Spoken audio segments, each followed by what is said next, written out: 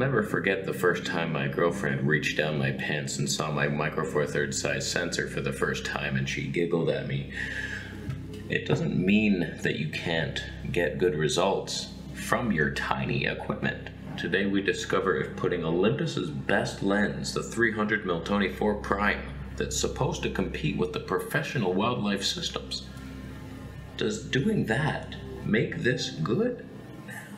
All I want is the perfect camera.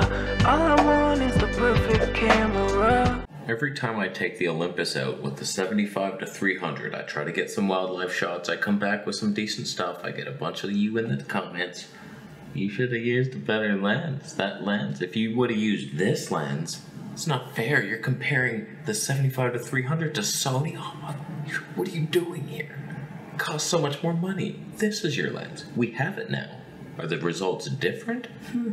Kind of. Barely. I'll be honest with you, I captured things with this setup yesterday that I've never got before. Just, you got lucky, Olympus, for the magic that we're about to witness. But if I had been on any other system, it might have looked nicer. Alright, let's get build quality out of the way. When you first touch this lens, you're blown away by the quality. Every little attention to detail, even the buttons, these little clicky freaks, they feel better than most buttons click. There's something about it. Like, they put thought in. The manual focus clutch feels so smooth. Everything here, very smooth and very short throw. It's kind of really nice because I can be in full manual mode, see something, and I know, okay, yeah, and I'm there. Like, it's very quick and good, except it's too ass sensitive.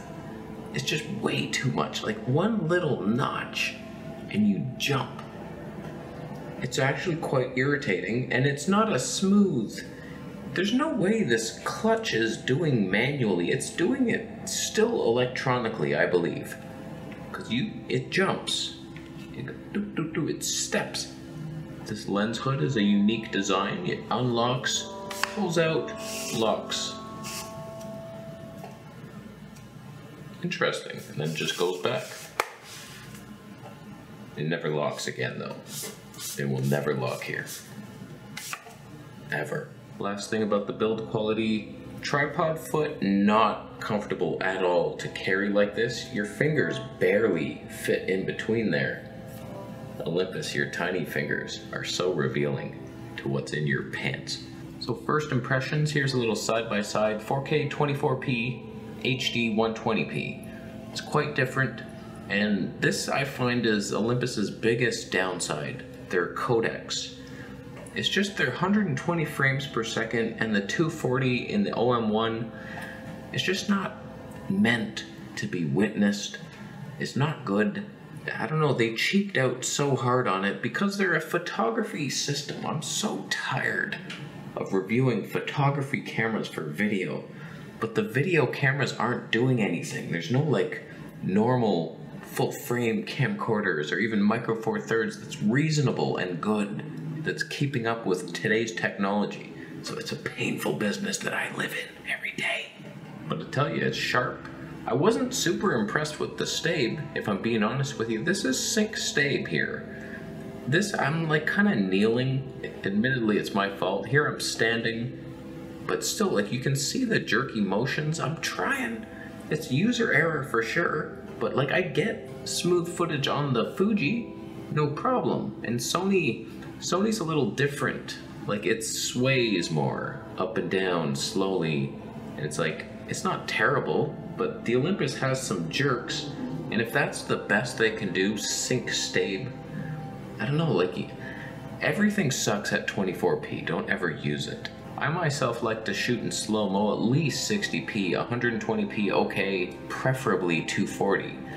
And I find that, yeah, it might look a little better than my kit lens looked, the 75-300, but it still looks very much the same. So all the past and prior comparisons that I've done with the little 75-300 versus the Fuji or the Sony, it's a still valid complaint if you're doing 120p. I'm just giving you my honest opinion. I'm not blown away by the increase in quality over that little zoom lens.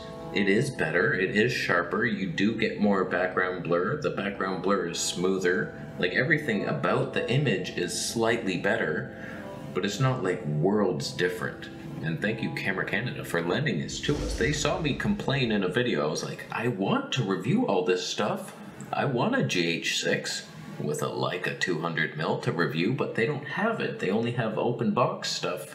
And then he said like, one's on the way. I don't know if they made some, they just stole it from Aiden camera. They might have, and that's fine. That's fine. So thank you so much for lending this to me. I will take good care. Oh, that had to be out of the shot for that to work. You can't just do it again. Now here's a sequence that highlights a very important issue that I have filming on Olympus cameras for video. So I'm manually focusing this. I'm having some success at sometimes. This is a little creep bug bird that likes to steal spiders from their homes at night. See that? See what just happened there?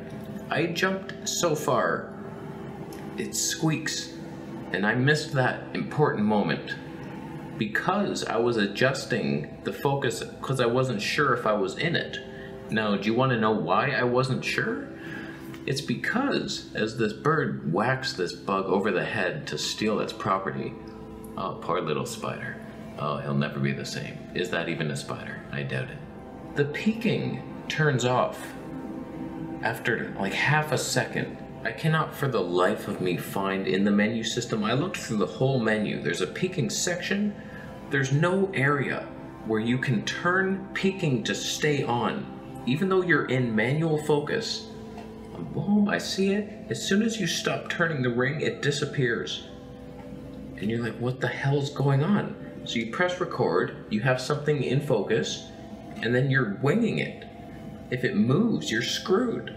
I had this duck, and it was moving. I was like, this is really annoying. I can't tell. I can nail initial focus, and then I can't track anything. Whereas I could, if it was on. If you just have a static shot like this, okay, you'll get the shot. But if it moves and you want to track it, not like I could track a moth flying at me. I don't throw the term deal breaker in very often. I'm not like super dramatic here. I'm just saying that's a deal breaker for me. The peaking disappears. Like what the hell? And that's in the OM1 too. It should be able to stay on if I want it to. How the hell? Like Fuji X-H2S, that 240 frames per second being so terrible, that's a deal breaker. Those are two deal breakers. Most other systems, there's no deal breakers. Sony's a little heavy. It's not a breaking my deal here. I still carry it out there. Fuji has some jerky IBIS, doesn't break my back deal. Here's an epic battle. Bumblebee, see that jumpy focus? Get out of here. Leave me alone. This is my flower. Get your own flower. And he did. He did. No, he didn't. He came back to kill him. He came back for blood. No, he didn't. They're sharing. Oh, that's beautiful. They share the flower. You can get along. Here's a butterfly. I've never seen a butterfly with, like, his wing ripped off by a bird or something. I've always wondered that because they're so fragile looking. It's like, how come I never see them, like, ripped in half? Well, there's one. He's surviving. He's doing fine. What's your excuse? You're tired? Grow up. And then it happened. I saw it. I was ready for it. I pressed record. We got some hummingbird action in 120 frames per second. They are just hovering. They just hover there. Oh man, they're so cool. I saw one last week, but he flew off. It was too fast, and this was perfect. We got so many different little shots of them. The problem with this was that peaking turns off, so it's like, okay, I got him, and then I'm like, is he still in focus? He's moving to the next flower. I'm like, was that in the right focal plane? So a lot of the focus jumps are noticeable. You couldn't sell the footage, but it was fairly magical, even though my shutter speed was nowhere near proper. It just looks like he has two wings. That's fine. I don't mind it. It's interesting. They suck the flower. You can see it sucking back and forth. He's like, oh, how about this one? There's nothing in here. Come on, Mom. This flower sucks. Open up. Give me your juice. Give me your nectar juice. Come on, I'm designed for you. We're designed to share. Give me your liquid. You're not ready yet? I want it. I'm not leaving to another one. This is the best one.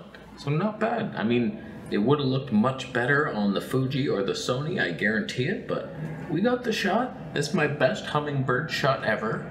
I've only had one other one that wasn't even in the shot, so it's not much to compare to, but we did good. We did good. And then this other hummingbird, I think, came in and scared him off. But I was not able to follow them, so we don't know what happened. They probably made love. That's what I imagine. So up to this point, I must say, it was a pleasure to use, except for a couple of those quirks with the peaking disappearing, so that was a huge frustration.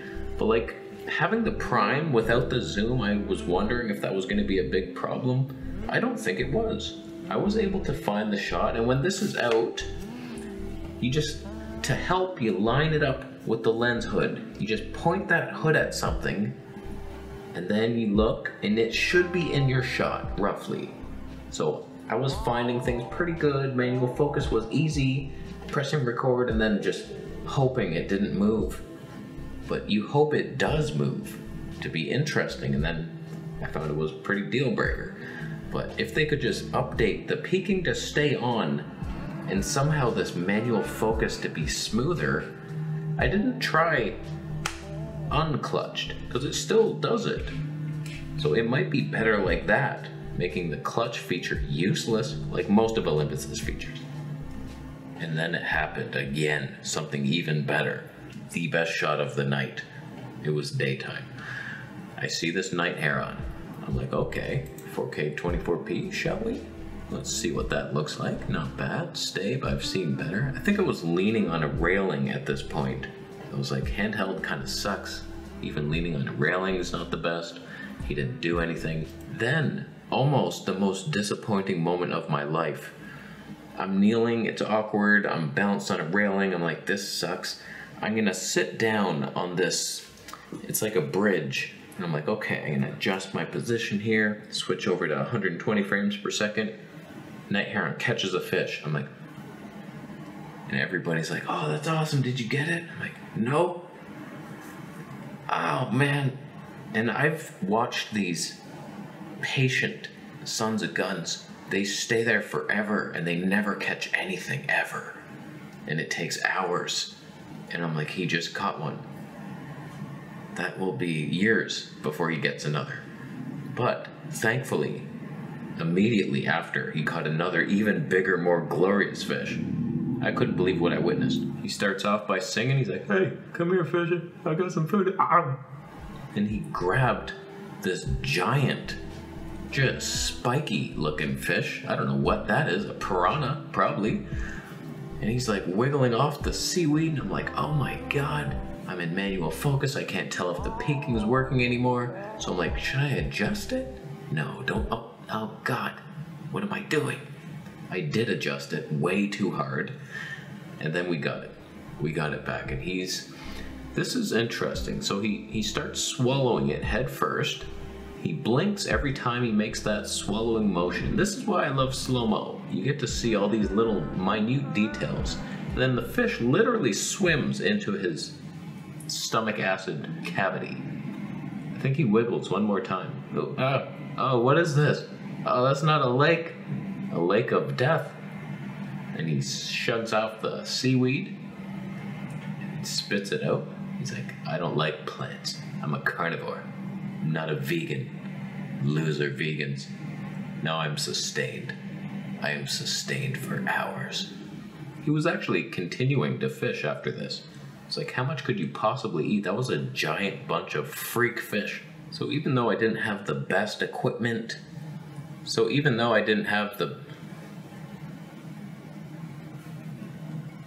oh my God, my mic wasn't even plugged in. The light was on. I don't know if it was working. I doubt it. Sorry for the terrible audio so far, but my goodness. So I was gonna say, even though I might not have had the best equipment and the footage didn't look the best, we got interesting moments, and that's what matters. So don't tell yourself, oh, I need full frame. This is no good. It is good. Just go get something and then worry that it's not good enough, and it isn't. And then eventually you'll get more when you sell your stuff. I saw this little bird. He was diving to the lake. I was trying to track it. He was like flying and catching things at the lake. I couldn't do it though. I really sucked. I really sucked at that. It wasn't Olympus's fault. It's just the speed of it and then trying to keep it in the frame. Okay, there he goes. All right, we can do this. We can just track it. Oh, no, I overshot it. It's either I undershoot or overshoot. It's impossible. I hate birds. I saw this very unique looking fly, the frickin' zebra fly or something. Zebra bull fly. Those are unique. Never seen that before. And this is as close as Olympus can get. And I found it was like almost macro technology. That's what we're with. Oh God. What is that? Oh, why did I keep filming that? Oh, that was disgusting. Oh, you're an asshole. So I think I was right in my early assessments that Olympus is not that great for video, and y'all said it was because of my lens. And no, I said it would be maybe slightly sharper, a little more tonne, and that's what it is. It's exactly what it is. It's not so much more stable with the sync stabe. It's sometimes even worse, I think. I don't know, man. Like, I wouldn't personally buy into Olympus for wildlife just for that peaking issue. That's really annoying. But having the prime was nice, and it makes me curious about the GH6 with the Leica 200 and the teleconverter. We're looking at 280 24 with the teleconverter. Similar. I could deal with that, and much better codecs designed for video, 4K 120p. HD 300, I think it'll look like trash, but maybe that Leica lens could squeeze some juice out of it. Maybe. Yeah, not bad. Thank you, Camera Canada, for lending it to me. Now I see that it is not really my cup of tea. Just Olympus. It's their fault. If they had a body that they knew what they were doing, video-centric, then this would be your lens probably. I really liked it if the unclutch is smoother and better. I highly doubt it is. I could just test it right now. Why didn't I do that? You do have to take the lens cap off, apparently, for that. Okay, let's see. We're going for it. It's not working at all. We're in continuous autofocus. That could be why. Don't blame the user error on that one. It's a common mistake. Very common, actually. Okay. Wrong way on that one. Okay. So it's there. It is less sensitive and better. It's much better. Like, much better. Wow. You know what? Peaking has a button that I used to press. Is that it? Peaking appears to stay on if you just press that button. So a lot of the deal-breaking flaws are just me being an absolute idiot. That's the only deal breaker in my brain. So still, it's annoying that I have to press a button. That could hurt over time. The joints. You want knuckle issues? Buy Olympus. That light looks so stupid. I'm gonna leave. Thank you for buying the lens and gear through my affiliate. It's good enough for you, not for me. I'm high end here. I'll go after you buy a Fuji Assassin t-shirt.